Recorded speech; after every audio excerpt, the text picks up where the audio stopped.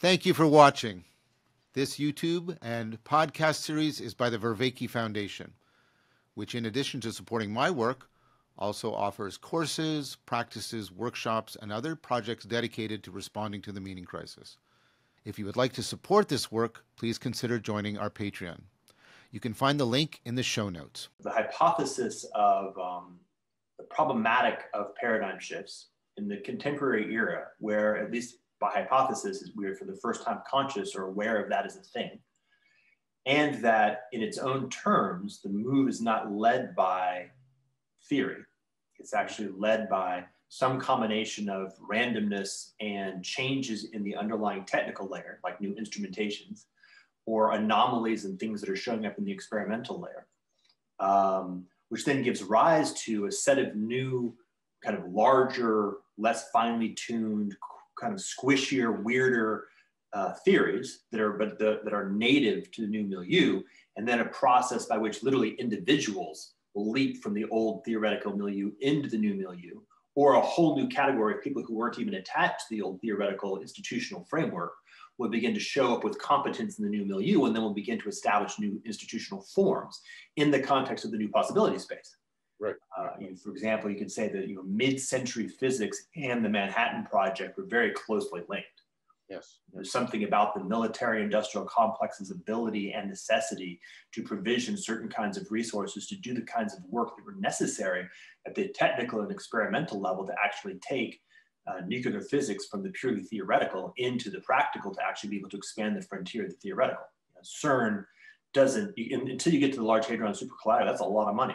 It's a lot of structure. Right? So there's like this linkage between all the elements.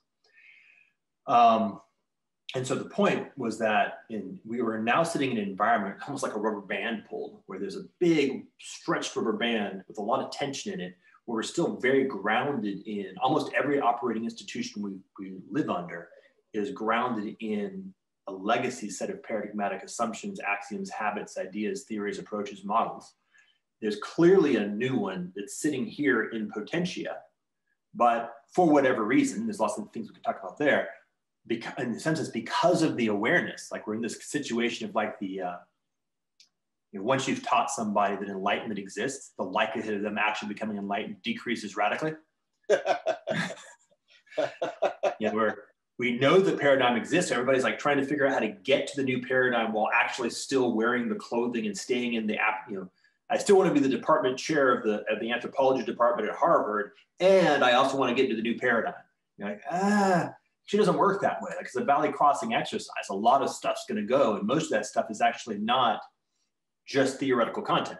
It's going to be like identity and ways of life, and institutional forms, and haircuts. Who knows? It's going to be, the whole point is who knows.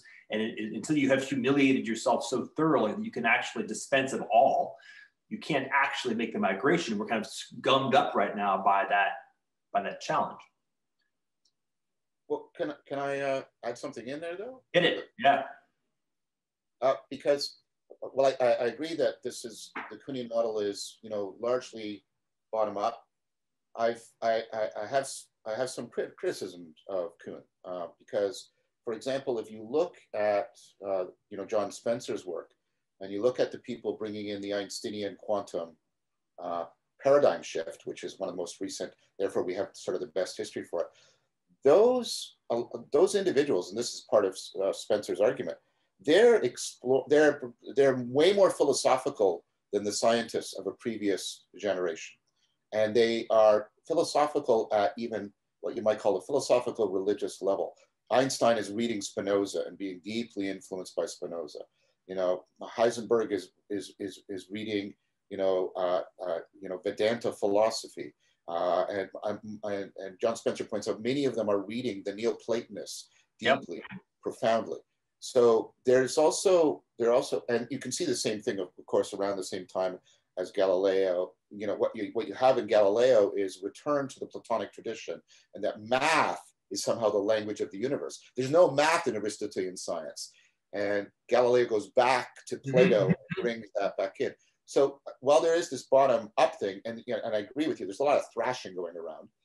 There is nevertheless, it seems to me, also a top-down exploration of the adjacent possible by people doing this sort of cross-cultural, cross-philosophical exploration, as if they're looking for new vocabulary, new grammar by which they can bespeak. And so I see it more as a you know, almost like a top-down, bottom-up thing happening in an integrated scientific fashion. I think Forrest would actually propose the notion of from the middle out, which is even more interesting.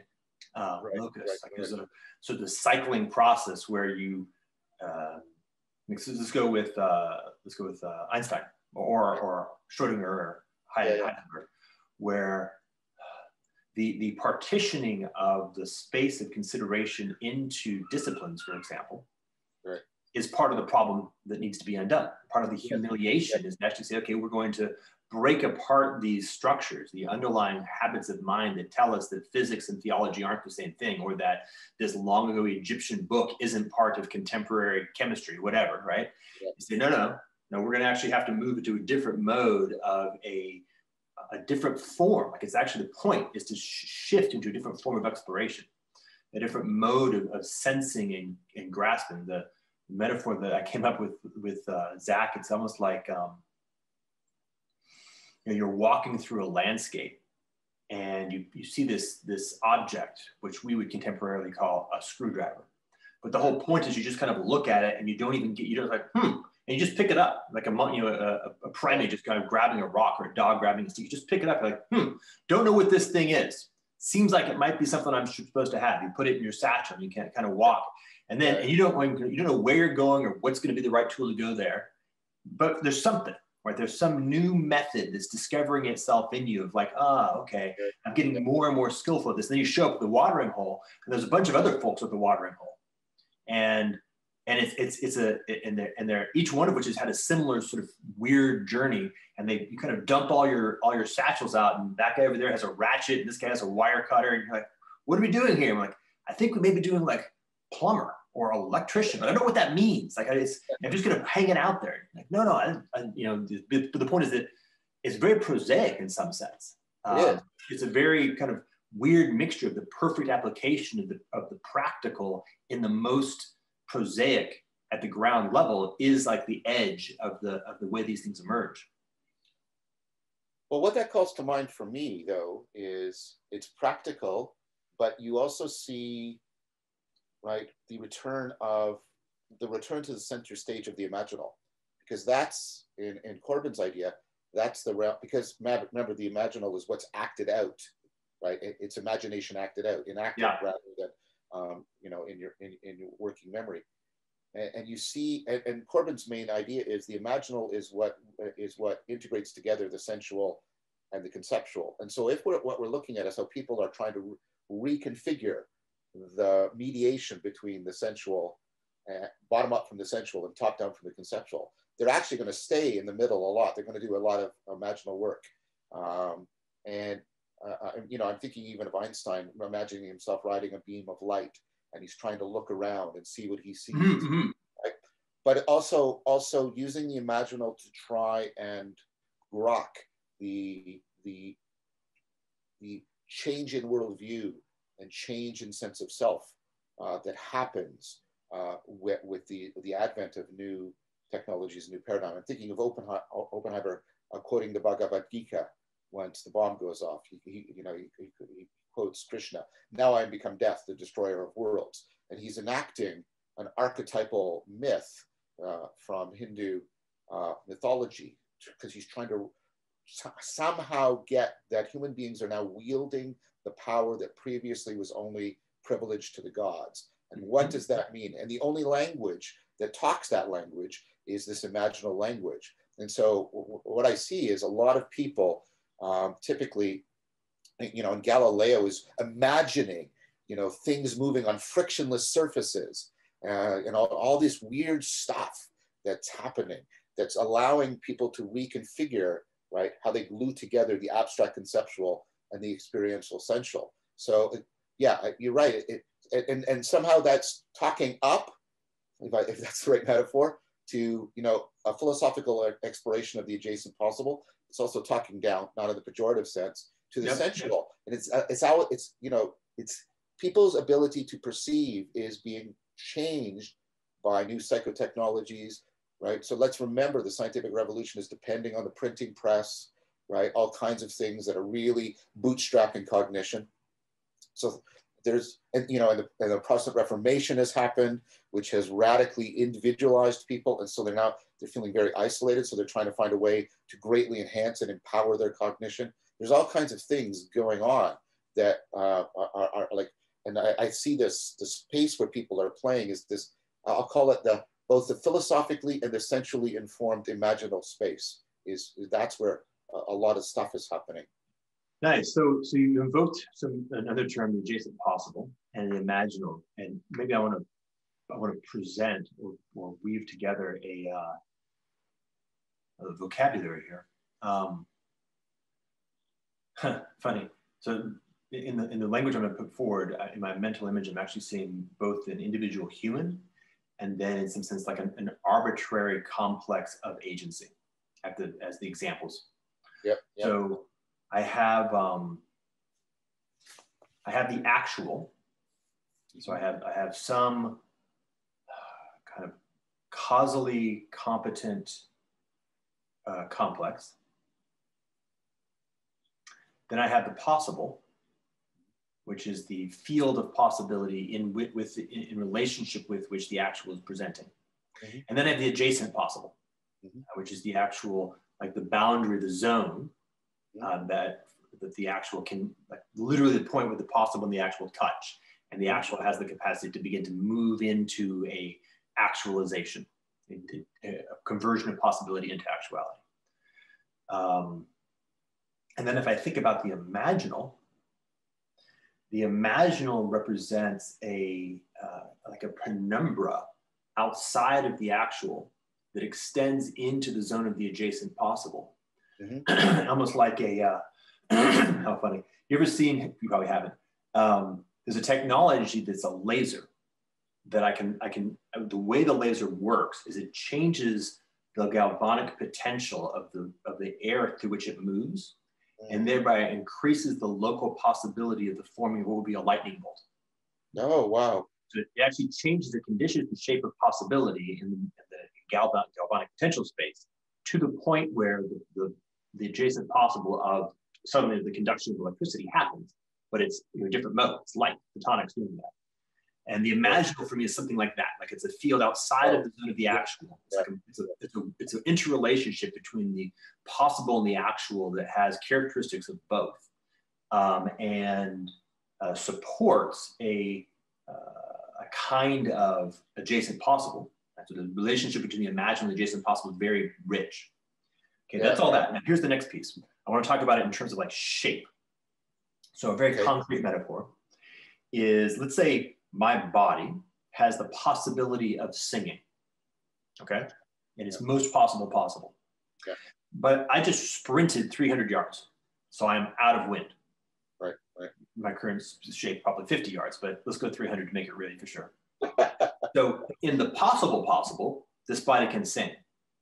In the local, the actual possible, in the zone of adjacent possibility of the shape of actuality that is present now, this body can't sing because it's currently occupied with a different subset of the actuality. So I see it like a shape.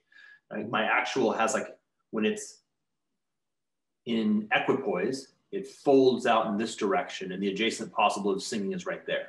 Right. But when it actually does what it's doing, it's almost like shifts its shape. Right.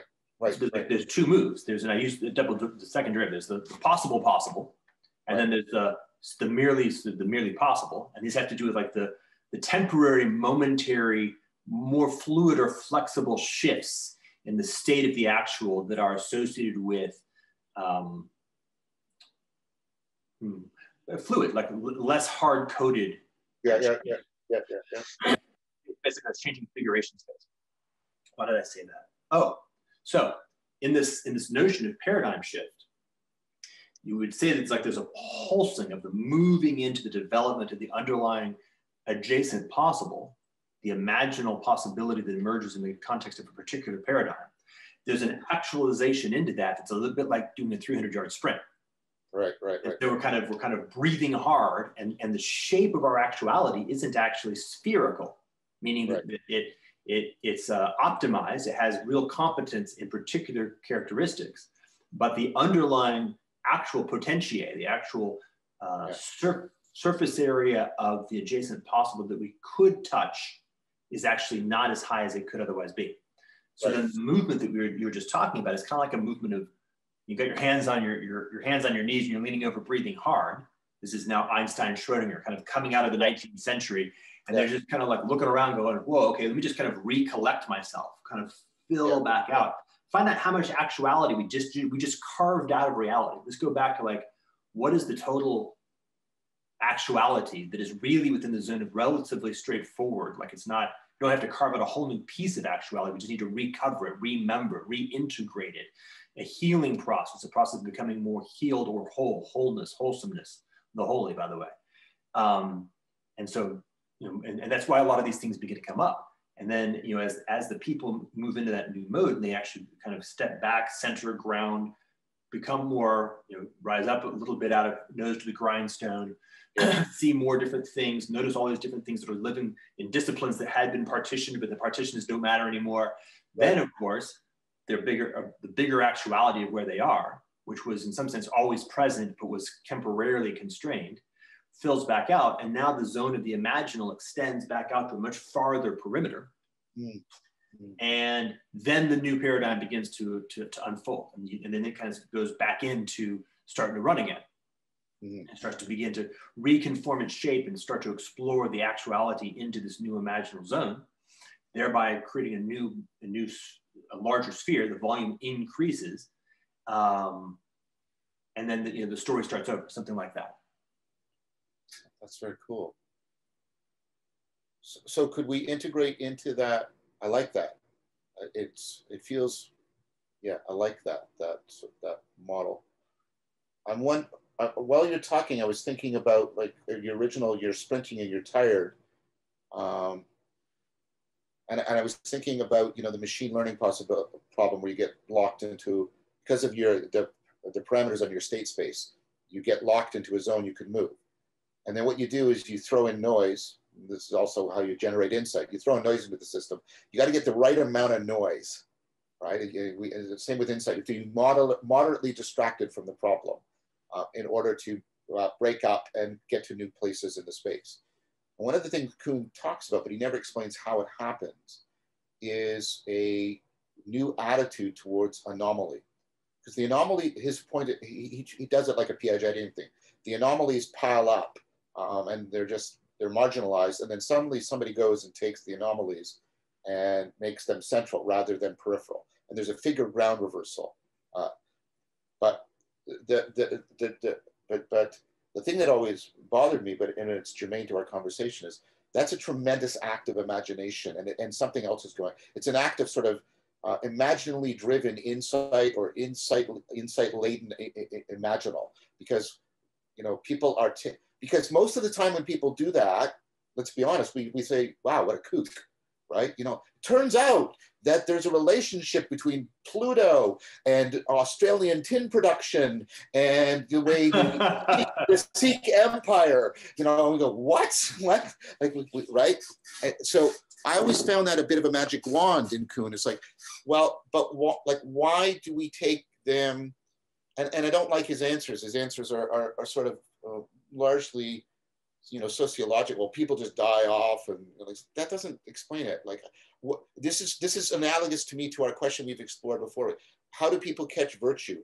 How do people catch this vision, the new imaginal that does a figure ground reversal, and such that people will take it up rather than dismiss it as just an agglomeration of the weird? Well, I don't want to dismiss it purely sociological just yet, but I'll put it in the characteristic of the human developmental. Okay. I personally, I remember this was probably about 6 or 7 years ago when I found myself for the first time, frankly, really being in any meaningful relationship with that category known as millennials. Right. My life arc was one where I grew up among Gen X, obviously under the omni watching of the boomers. Of course. Got married, had kids, always hanging out with people roughly the same cohort, working, building companies, retiring, and therefore, never having any particular context to put me into contact with millennials. And then that shifted And I was taken aback by two things. One, how very little they actually knew about anything. Yes. And I mean that pejoratively and hyperbolically. Yep. And also the degree to which they were engaging in in some sense, it would look like a random walk search of what's up. Yep. And so I'd be sitting there at this sort of party and just kind of observing millennials talking with each other. And they would the conversation would include almost this conversation, like people just walking through the desert and just picking shit up. Like, okay, I just had this, I was reading this book on spirituality, and then, working at this startup company, and then I'm going to this, EDM dance party. And I kind of think that this sort of esoteric theory is neat. Like, okay. Like almost like a promiscuous exploration of relatively random shit. Because, right, so now I'm going to throw in, not a strictly sociologic, but now I'm going to kind of throw in tainter. Okay. Because the existing structures don't fucking work. So anomaly, oh gosh, hold on. Let me just hold this. Give me some quick mnemonic. All right, so what happens in anomaly space is that as anomalies begin to build up, the signal to noise ratio, or the energy to work ratio of existing institutional structures declines precipitously. Mm-hmm. And so what ends up happening is that as a developing human entering into these environments, you find your own personal existential anomaly thing going through the roof. You're picking up the anomalies that are ambient in the entire field of your social environment. So let me go back to the mnemonic. This is something that I think is radically missing from the kind of the self-referential languaging of paradigm, because Kuhn talked about it in terms of structures as scientific revolutions. And so it's thought of, I think, improperly as being something that happens inside the context of a particular scientific disciplines, like physics goes through a series of paradigms. Yeah. Nuh-uh. The anomalies happen across the entire socio-cultural milieu. That's the key. Right? The anomaly is going to be an anomaly like climate change is an anomaly of our current paradigm. The kind of the racism complex that is sitting in our current socio-cultural political media environment is an anomaly of our current paradigm. Yes. It's not, for example, specifically an anomalous result in a physics experiment that is the anomaly. There's all the anomalies. Every event that shows up that can in fact be well navigated, skillfully, elegantly be maneuvered through by virtue of using the complex of interlocking frameworks and institutional structures and disciplinary boundaries and tools and techniques is an anomaly, right? It is a sort of like a frictional surface inside the machine gears that starts to throw more and more dysfunction. And if you're a human developing in that environment, what's happening is the anomalies in your environment are being encoded in you as shit that's not working. More work that you have to do because the culture, right? The institutional structure of the culture that you're operating in it's a mess, i.e. you're challenging your classroom. Right? The notion that you're now faced with A, 1,500 students, and B, the formalism of doing a test that has grades is a non-scalable, dysfunctional tool, which is an artifact of an old paradigm, and is throwing in, like, high entropy into your life, but also is part of a complex that is almost complete noise and almost no signal in the context of, call it, development, or what pedagogy or education ought to be for all of these young people. Right? So you get this heaviness. In the context of that heaviness, right, to the degree to which a human being has any agency at all, some portion of their exploration is now looking for anything that could possibly figure shit out. But remember, with child's mind, you show up in a discipline, you show up in an environment as a young person, it's all novel to you. You don't already come with a prefigured paradigmatic frame. And so you're absorbing the paradigm first person and incorporating it. You're also incorporating its dysfunction, its anomalies, and you're actually adaptively exploring it. How would I say this? The thing that you're looking for, that thing of, like, how do we actually gain this insight? I would say that's just, we already have that. It's actually how do we how does that thing that is more fundamental than the paradigmatic lock-in show up and squeeze around the stuff? And then what happens is there's a point at which the degree to which you're basically having to route around dysfunction begins to find its own tools and its own smoother path. It's almost like the water just going around the rock. Does that make sense? That last little fork? It did. Well, this is how I made sense of it. I'll see if it jives with what you're saying. So I was thinking what was happening in my mind was the intersection of Timothy Morton's work on hyperobjects and Piaget's work on developmental change. So Piaget exemplified an insight that he then found sort of in children. So people were doing IQ testing and they weren't paying attention to the error. Why would they? You want to know how much the child succeeds.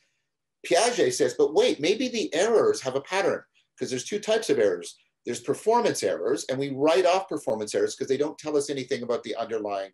This is the distinction from Chomsky, right? They don't tell us anything about the underlying competence. But if there's systematicity in the errors, that means there's some constraints on the competence in children that aren't found in adults. That's how he came up with the idea. And so, and then what I propose, and I think this is consonant and even almost derivable from that move he made, is that what kids do is they go from, here's a mistake, let's do conservation errors. Here's a mistake I'm making with quantity. Here's a mistake I'm making with numbers. And then what they get is, wait, right? There's a systematicity in the error. And then instead of having an insight here and here and here and here, they find an insight into a kind of problem, right? And it systematically bleeds. Now what I was thinking is, I don't know if this is going to work. I don't know if it's driving with what you're saying.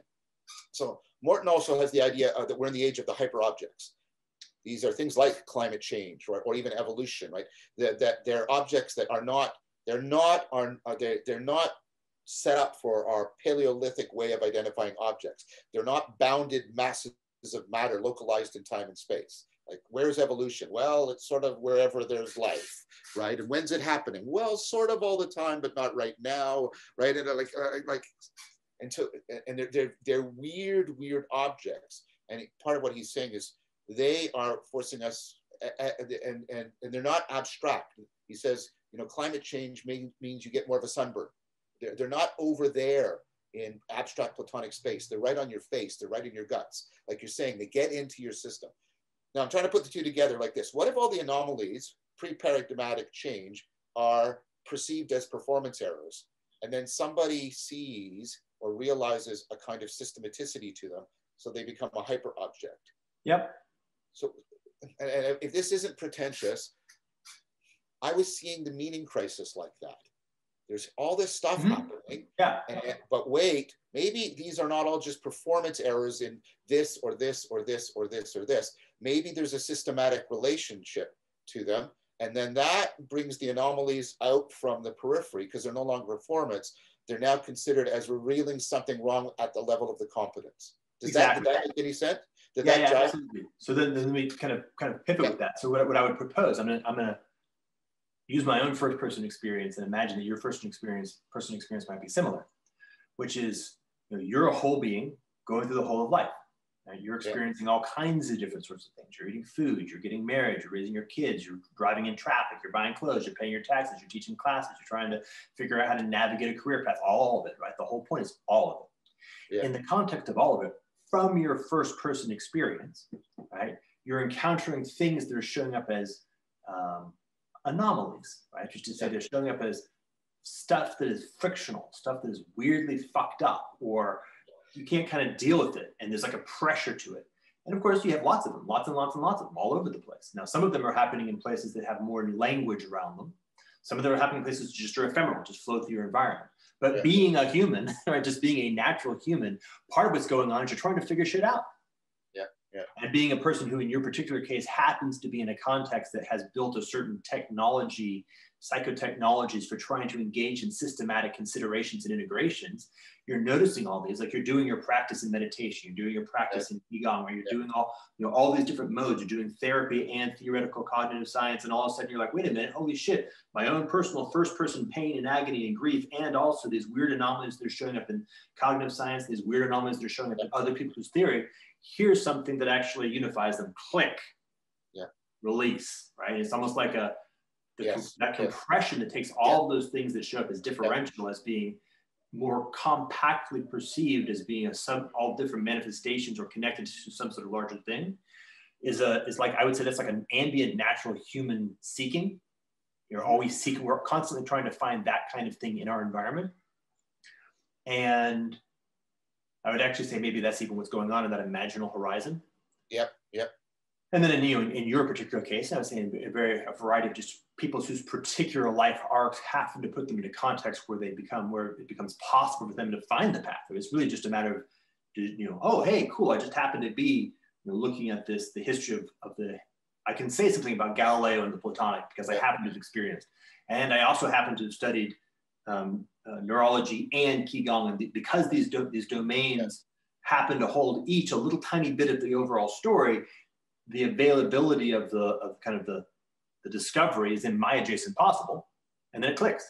Yes. And of course, what happens then is we have a conversation, your affordance of the conversation brings my adjacent possible, my actuality, a bunch of insights pop into me, accelerated by virtue of communication with you, then pops me into a new mode, which then creates a dialogical co-creative dynamic. And then we begin to form a larger we that is beginning to participate in this expanding sphere, which has an accelerating characteristic. It's the third, the cube of the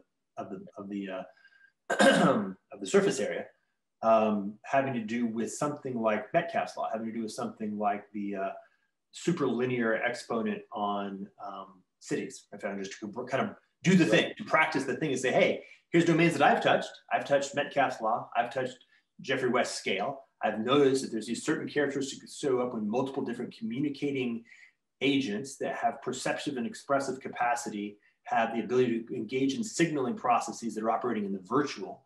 And this entirely exists in the process of compressing diverse actuals into abstractions and being able to do pattern recognition and pattern formation that simplifies the adjacent possible, expanding the sphere, the perimeter of the adjacent possible. Like that's what we're doing. And this then creates the kind of the sync, the simplification of the transition that then enables the attractor of the new paradigm to begin attracting things in. But remember the first point, because it is in fact intrinsically natural. Oh shit, that's not what I'm saying. It's intrinsically prefigured. It has nothing to do, like the fact that one of them showed up in Qigong, one of them showed up in a domain that we currently name the domain of Qigong and practice within a context that is associated with the name of Qigong. And another one showed up in your marital relationship, has nothing to do with the thing, right? We happen to have prefigured our experiential manifold according to semantic context and according to sort of some notion of where things should properly be partitioned.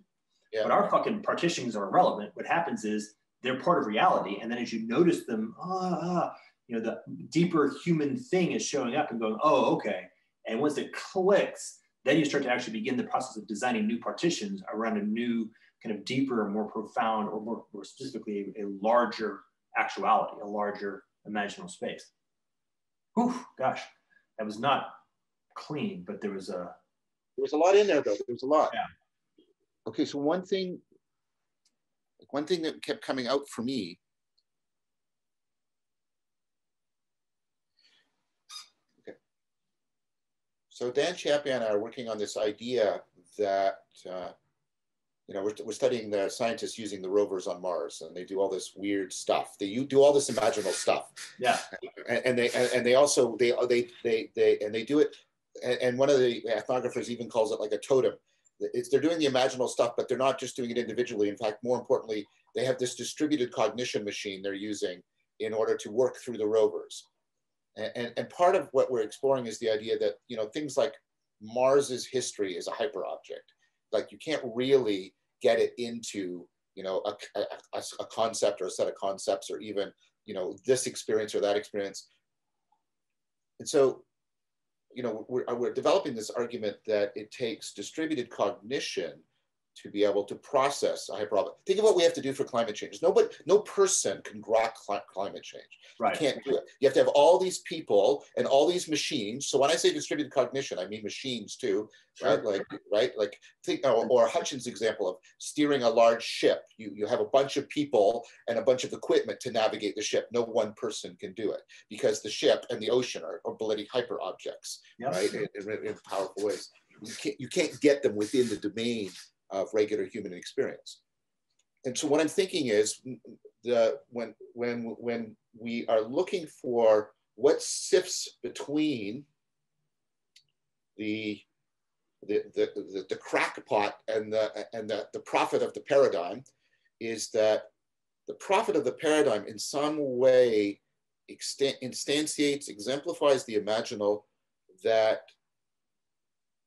gathers together, that somehow collates and curates distributed cognition in a way that can pick up the hyper-object of the systematicity of the anomalies in a way that, right, so I'm saying it's not just an epistemic success. I'm trying to go back to your point about the sociological, mm-hmm. right? The imaginal is not just epistemically succeeding, it's succeeding in gathering together and helping to create and curate a distributed cognition machine that is capable of grokking the emerging hyper-objects of the systematicity of the anomalies, because they're no longer scattered. Now they're together and they're overwhelming. Like what does this, because what happens, right? When you're on the horizon of intelligibility, you either experience horror or you experience wonder. And wonder is when you're confronting the hyper-object that reality is so much more than you ever thought it could be. That's what I was getting about how all of the cooker cutting, we cut up reality in all these ways, and suddenly somebody says, yeah, but look up off the table and look into the sky, and we go, holy crap, I didn't realize it was so big, right? Mm-hmm. That's the kind of thing.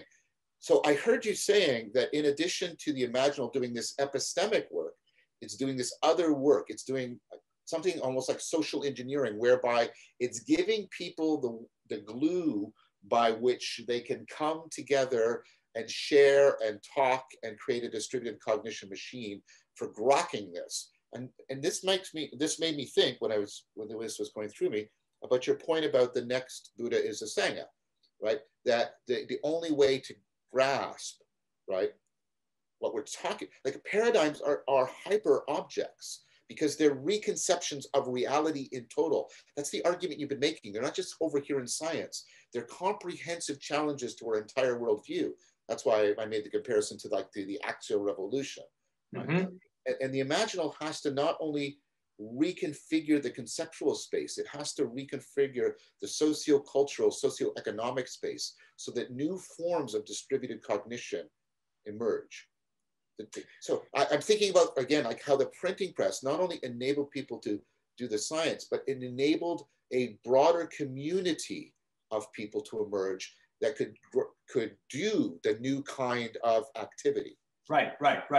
And so it's just, we can broaden it. So one key point is that it is you cannot be outside of it, right? By definition. Right? Yeah. There is no existing hyper agent that has capacity equal to the complexity of the hyper object. Exactly. Any effort to stand outside of it and to grasp the whole of it is intrinsically only grasping a part of it, and therefore not going to work. Yeah, Morton calls the property of hyperobjects that they're viscous. They stick to us, stick to them. Yeah, and I would actually do the little kind of classic elision and say they're both viscous and a bit vicious. Yeah, grab it by the tail and it bites your hand because you're doing the wrong kind of thing. And therefore, this invokes that the only proper way of being in relationship with it is to participate in the inventio of a hyper agent that discovers itself to be competent in the context of the hyper object. That's beautifully said. That's what I was trying to articulate. You put it in very crisp words. Thank you. So then what was the other piece?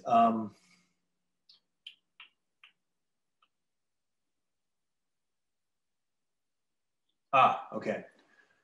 And recognizing that you have to have, one must have a deep commitment to humility in the sense that, you know, once you accept the premise of what was just said, the next point is to say, you know, there is no authoritative position from which you can say not this, or must this, right? It's a right? It's kind of a you're humble, right? You're asking, you're listening, you're learning, you're practicing, you're building skillfulness. It's like learning how to juggle, like that kind of thing. Yeah. Hyper juggling. And what do I mean by that? Oh, so back to our printing press. So the scientific exercise involved, for example, the emergence of the printing press as a technique that gave rise to the possibility of, for example, an increasing utility of literacy in general. It gave rise to the underlying capacity and necessity of being able to procure and produce the underlying resources necessary to actually print books in a volume vastly outstripping the previous period. Think about it. It feels very prosaic, but it's not trivial. Somebody's got to figure out how to actually start mass producing paper and ink.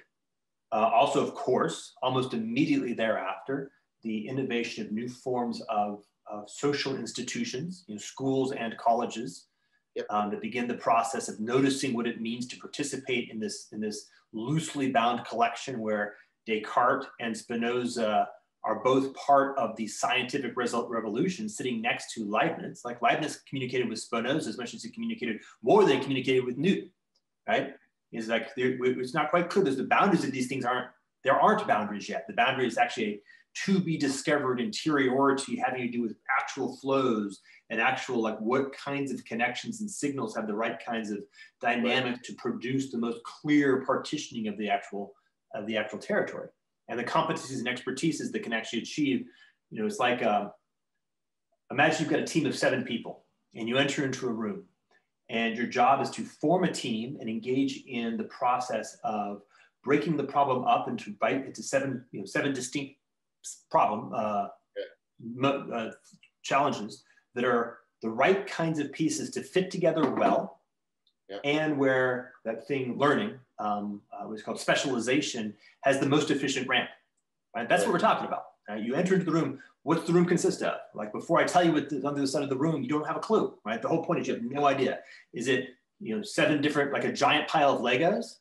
Well, that's a different problem than it's, you know, 15 different kinds of wood and 9 different tools, which is a different problem from a big pile of dirt and 300 plants. Like, until you know what the domain is, the appropriate partitioning of the domain space into the characteristics whereby specialization and teamwork can actually connect effectively is intrinsically uncertain, right? So that's the point, is that we enter into that pure Persian firstness and then begin to explore it. And as we begin to find the boundaries and the domains, the shape of the field of what's it called, the landscape, then we begin to be able to move and accelerate. And again, my point, I just want to keep driving it home. It's the whole thing, right? It's your identity. It's your psychology. It's the way that you parent. It's the clothes that you wear. It's the language that we speak. It's, you know, it's everything is in it. And then we go through the process. So could I try applying this to a concrete example? Sure. And I've got another one too. So let's do 2. So running off the printing press. So we get the printing press, and that means that books are more widely available. And so you get the idea that each person could read the Bible. And this makes possible the Protestant Reformation. Right. So you get, and that means what you have is you shift to the family. The family now reads the Bible, right? And you get the idea that daily life can be an area of sacredness. It doesn't have to be in the confines of the church. Because you can read the Bible in your family home. And so you're moving all these things around. And what this means is people's sense of competence in the sacred increases, so that, and Luther even proposes, inside the church, not outside where there's all of sin and everything, but inside the church, you run the church democratically.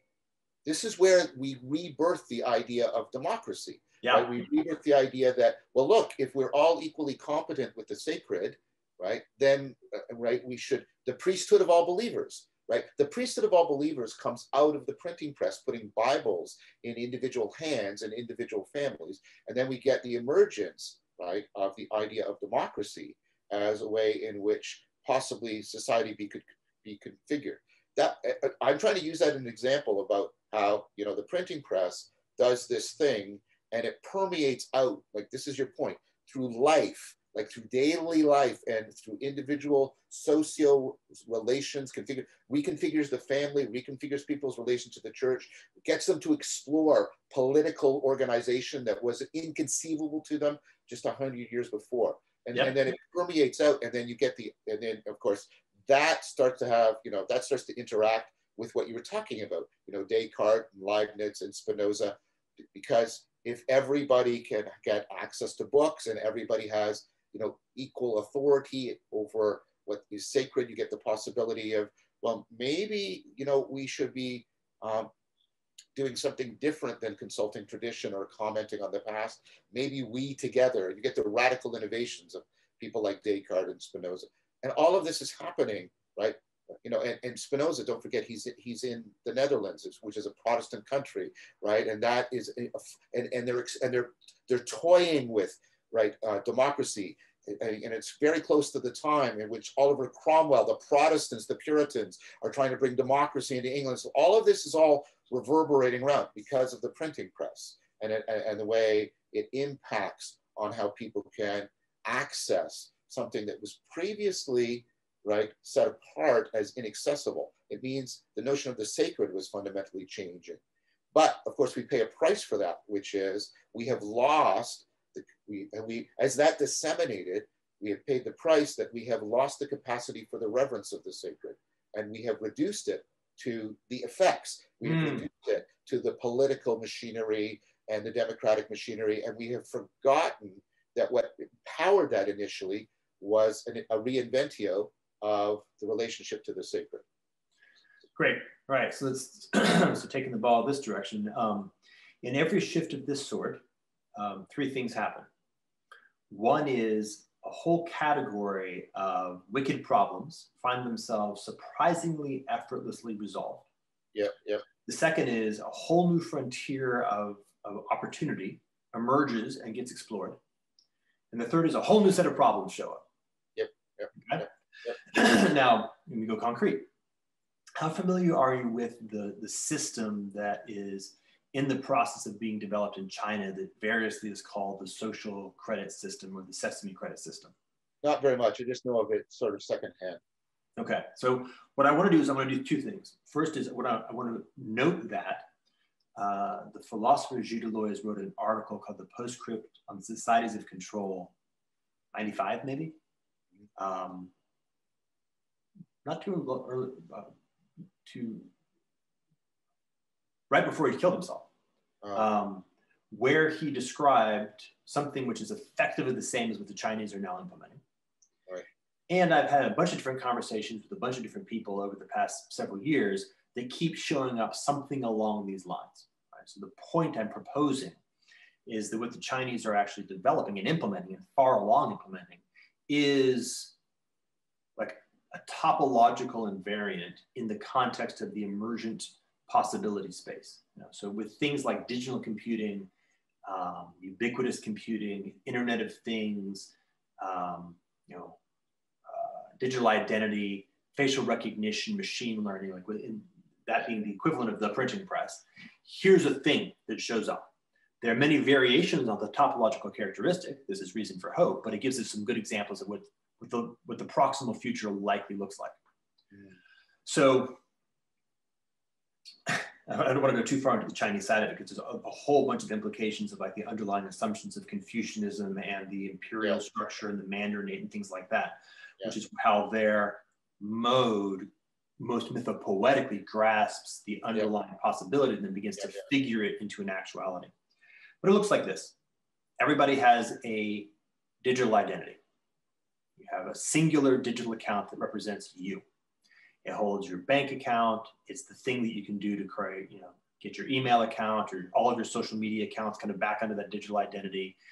You can engage in transactions. You call for a car, whatever it happens to be. That's the first part. Second, almost all services, goods and services in the entire economy are digitally aware. Okay? They have the capacity to modulate their affordances on the basis of some kind of computational construct. For example, let's go with Amazon. This is obviously not Chinese. We can use Amazon as an example. I go to Amazon.com. The page that Amazon.com produces is generated bespoke. Right? It's not like, when I go to a brick and mortar building, you and I go to the same building. Yeah. And we're going to see exactly the same physical building. When we walk in, we're going to see the same walking in. When you and I go to Amazon.com, we see different pages. It produces it bespoke because it is digitally aware. Right? It has the capacity to know who the hell it's interacting with, and all of the metadata associated with that digital identity. And then it has the ability to produce itself in relationship with the context of who it's interacting with, and then of course driven by some kind of algorithmic machine learning construct that decides what are the priorities of the design characteristics that it shows up with. And then my experience of going through Amazon is continuously modulated by that kind of underlying dynamic. Yep. Right? So Yep. I click on something, it changes the UI, other people who bought this, like it's constantly fluidly changing the interface. Right? Now, more and more and more of my lived reality has more and more and more similarity to that. So if I own a car, that's old-fashioned 20th century.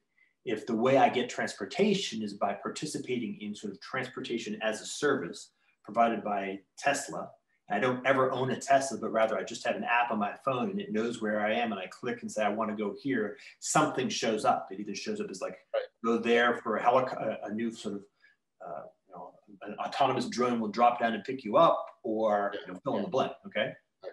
Now, in the context of the Chinese social credit system, one of the things that becomes easily identifiable in the zone of adjacent possible is we can create a whole score, social credit score. By the way, it could be not just a single metric, it could be a bunch of different metrics that we can use to modulate your access to everything. Wow. So let's say, for example, you happen to live, now I'm just going to imagine that we implemented this in the US because my ability to do metaphors is a lot easier in the US. So imagine you happen to live in downtown Toronto, actually include Canada as part of my example. And we lived in a fully implemented social credit system.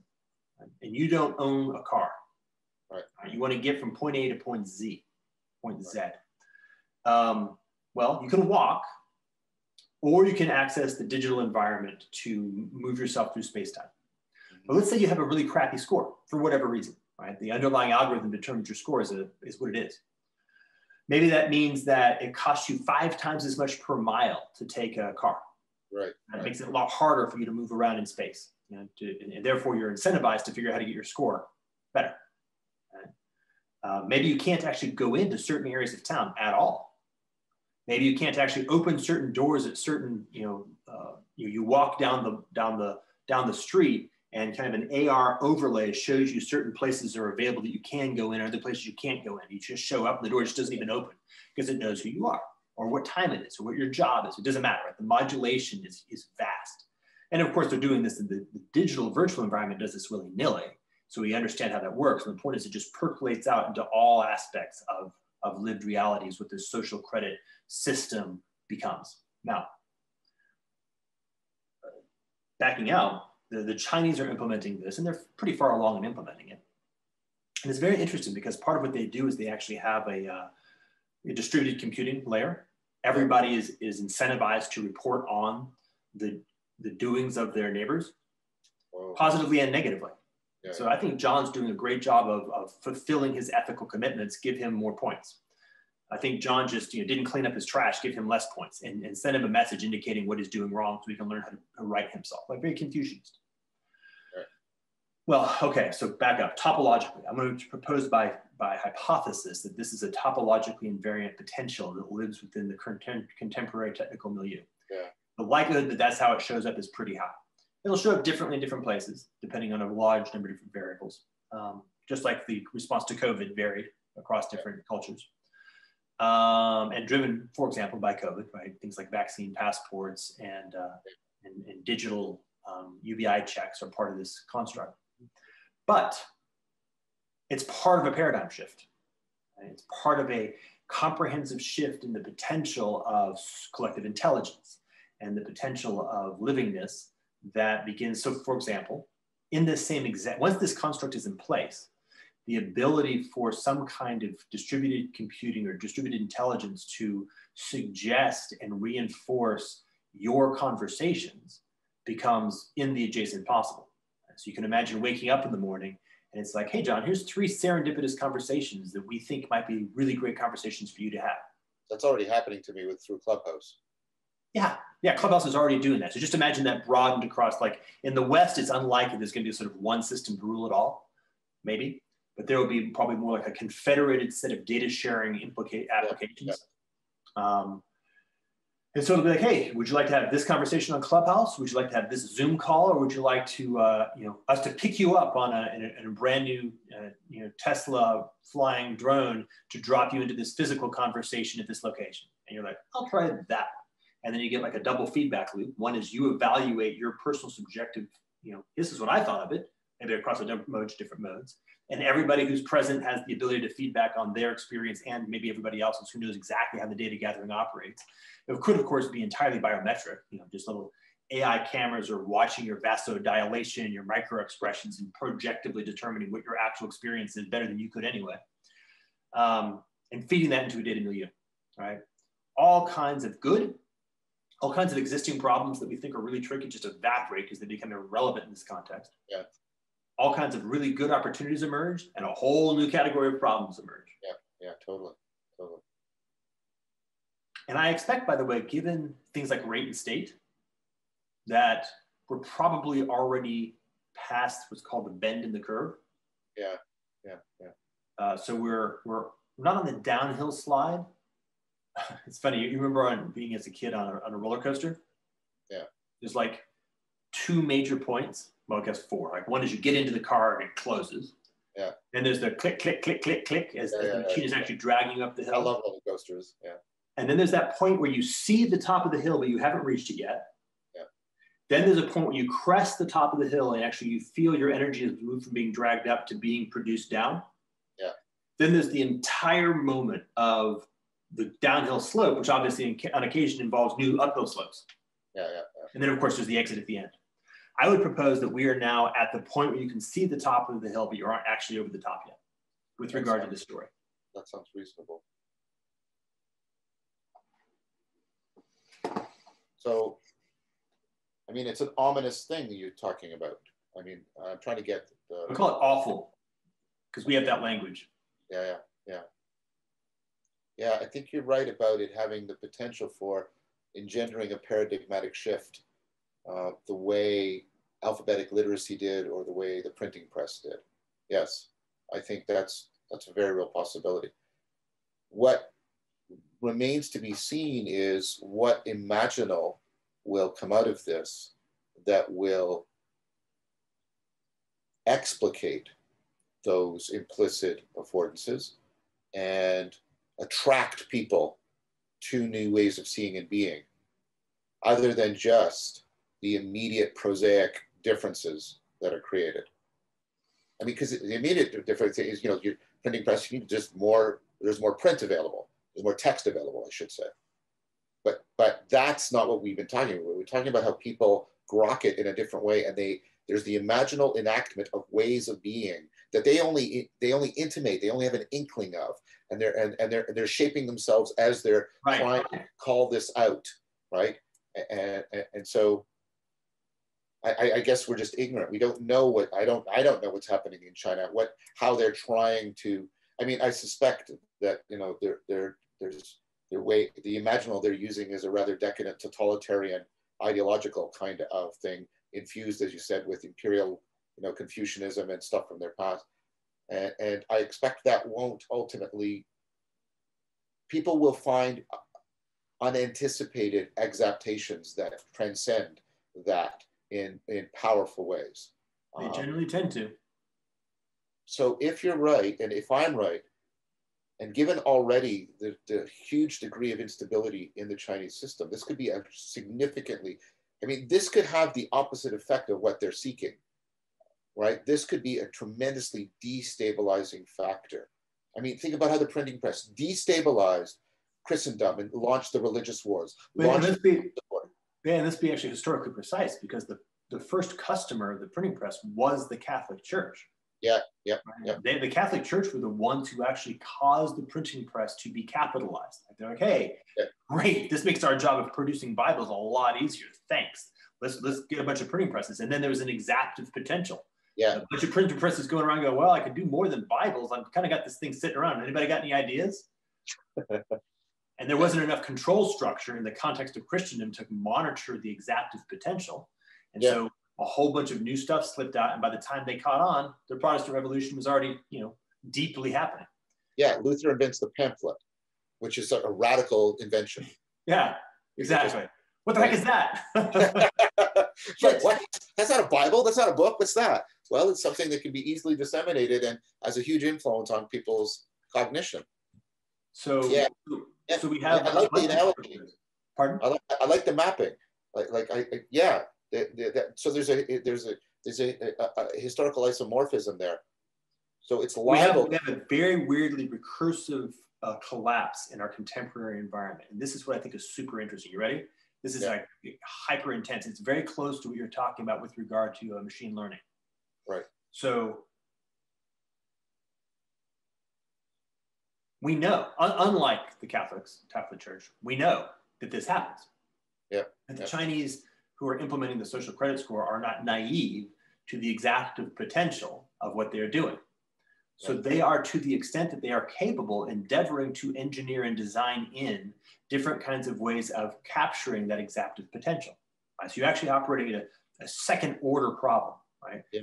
First order is the sort of the ambient exactive potential associated with the social credit system in general. Mm-hmm. Second order is the space filling potential bounded by the implicit structure of the paradigm that is engaging and designing the underlying technology. Mm-hmm. So what we have to actually look at is what is there that is operating within the, at a pace, mutating, evolving at a scope and a pace that is strictly inside the control capacity, the cybernetic control capacity of any possible instantiation of the sort of Chinese design construct. Right. And one of the interesting questions here, and I've actually proposed this question directly, is to what happens if China hands off the reins of what they're doing to a completely AI system? Yeah. So instead of trying to design it with some kind of committee of humans designing it, they're like, we're just going to actually run an AI, a machine learning system that tries to figure out how to constantly monitor and capture all exactive abnormalities using some kind of meta theory of what that kind of thing looks like. So you got this, this recursive loop that begins to close. But of course, if you run the recursive loop, you can actually find a reifying structure that identifies the actual underlying topology of the entire space that is bounded by whatever is trying to conserve itself. Right, right. Whatever is the underlying, who designed the AI? What were the axiomatic implications of the AI design? Then you've got like three possibilities. One possibility is that it itself has enough gaps that evolution is going to happen inside those gaps, and that will look like some novelty, some novel exactive potential. The second is it actually has closure on whatever Homo sapiens can do, in which case you've now created a paperclip maximizer bad, or you've got a Elysium good. Right? Those are basically your three scenarios. Most likely scenario one. Right? I don't believe we're even vaguely close to an AI system that has anything like closure over. Yeah, I agree with that. Yeah. Human cognition, human distributed cognition. Yeah. So that therein, I think, lies the point. And so in that case, what you would see is then from a sociological or socio-political perspective, you would see something like actually, I think both happen simultaneously in China, for example. Geopolitically, you'd see a burst of new potential. So the good part happens. There's a whole new set of capacities that are unlocked. You'd see a burst of destabilizing potential, right? An exaptation of that. Those two enter into relationship with each other, and one or the other becomes the dominant figure in the historical story, right? So if the destabilizing powers more fully discover and exploit the underlying possibilities of the novel paradigm, then that becomes the story. It's like, oh my gosh, this is kind of like the breakdown of China into some new thing. If the kind of the more, what would you call it, forces that pull in this direction, forces happen to just, I think, somewhat randomly right now, sitting where we are somewhat randomly, have the characteristics they more fully take advantage of, discover and take advantage of the latent potentials in the new paradigm, then it's more of a, oh, wow, this is the emergence of the new middle kingdom that has whatever characteristics. But then here's the third. This is my underlying, like, I think this is right, but I can't prove it rigorously. Paradigms. At the end of the day, we're still talking about something in paradigm space. Yeah. And paradigms have an S-curve. Yeah. Paradigms live and die. Yep. Yep. Like any other exploration, any other kind of intelligence that explores a finite domain. And so what would end up happening is that you would also have a birth and death arc of this new Chinese superintelligence. Mm-hmm.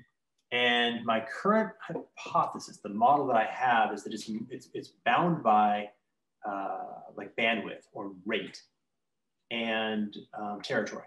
So the amount of time of your S-curve is bound by the potential of the space that is being explored and the rate at which exploration can take place. It's pretty simple. Yep. But the point is that it's a bounded space. Yes. And you've got a rate. Now, what's interesting is that precisely because this novel form of distributed collective intelligence is so high, even though the underlying bounded space is also very large, like potentially very, very large, like we might see a big, tall S-curve. Oh, we're going to get an acceleration, though. That's it happens faster. Yeah, we're going to get I'm thinking literally 20, 30 years. Yeah. Inside a single human, like developmental arc, this thing goes from like now to call it 2050, and that's it. Right? It's lived through its whole life arc in that time frame with levels of change that we can't even conceptualize right now because the rate of what's possible and the shifting at the low levels is so intense. But we can step back and look at it and say, yep, it's like a mayfly. Yep, it's going to be born, it's going to mature, it's going to die in this time frame based upon the complexity of the space that it's entering into and the rate at which we'll explore that whole complexity. And if it's closed, if it has closure, then it will intrinsically have this S-curve dynamic, i.e. if it's a paradigm at all. We've talked about this before, and it overlaps with Zach's work, right? That whether or not human beings have the psychological potential to live through multiple paradigms in a lifetime. And this is going to be the mother of all, like the magnitude of what could happen. Like, think about like Elon Musk. Yeah. We are right now in the process at early days in this sort of thing, talking about Neuralink, where the cybernetic transition is part of the story. So we're not talking about small shifts in the nature of what we're up to. We're talking about comprehensively large shifts. Yeah. I agree with that. Yeah. I feel like the design, so this kind of gets to the last piece. I feel strongly that the design characteristics, like the axiomatics, that are possibly even unconsciously imported into the design are determinative. If we are engaging in human scale design, if everything about what we're doing is from the very get-go bound by the degree to which it non-traumatically supports healthy, wholesome, metastable, individual and collective human development, like if that's like the design kernel at the bottom and everything is bound by that rigorously, then the possibility is super good. To the degree to which we're either going in, importing the assumptions of late stage capitalism, or fill in the blank of any other kind of ideology that doesn't have that set of boundary conditions, the likelihood that we'll sort of randomly find ourselves in a good place is pretty low. Right. But there's the potential of an accelerating rate of paradigmatic change. Because there's I'll shift this ontologically and then I got to go soon. Yep. I mean, and I'm thinking about Zach's thing about how we're losing the connection between the generations. And one of the things that paradigms gave people, the paradigms were the field of possibility of intelligibility, and they were the primary imaginary for the eternal. People always use their paradigmatic structure to talk about, right, what they conceive to be eternal or timeless. So now we have relativity and we have time space and we have the continuum, and that's that's our I don't want to say our God, but that's our sort of stable ultimate, if you'll allow me to use that term. But the problem is, right, before it was absolute space. That was the stable ultimate, and that's gone, right? And there's a possibility that, you know, two things could happen. We could have this rapid change, and then people just lose touch, if you allow me to expand this word, they lose touch with the eternal. And I think that's a devastating condition for human beings to be in, because that to me means they lose the fundamental space in which self-transcendence occurs. Or structural realism is right, and I don't know if they are, but let's say they are. And what happens is, as we do this outbreaks, we actually are getting better at winnowing away to discover the real invariance of reality. And we thereby get a deepening access to the eternal. Though it could be either one of those. I don't know which one, right? Well, oddly enough, my current position is that both are true. The latter is more true. Right. But we are going to experience a superposition of both. I think both are happening simultaneously. Yeah. And it's going to be difficult to partition them. It's going to be difficult to tell the difference. But that they, in some sense, they actually mutually support each other. Yeah, I see that. Yeah. No, I agree. That sounds plausible to me. Yes, it's very interesting.